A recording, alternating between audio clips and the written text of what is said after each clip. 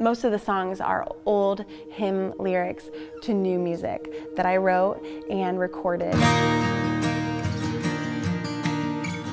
I would pull out something like this old tattered book, open it up, and see words that so resonated with me today in the 21st century.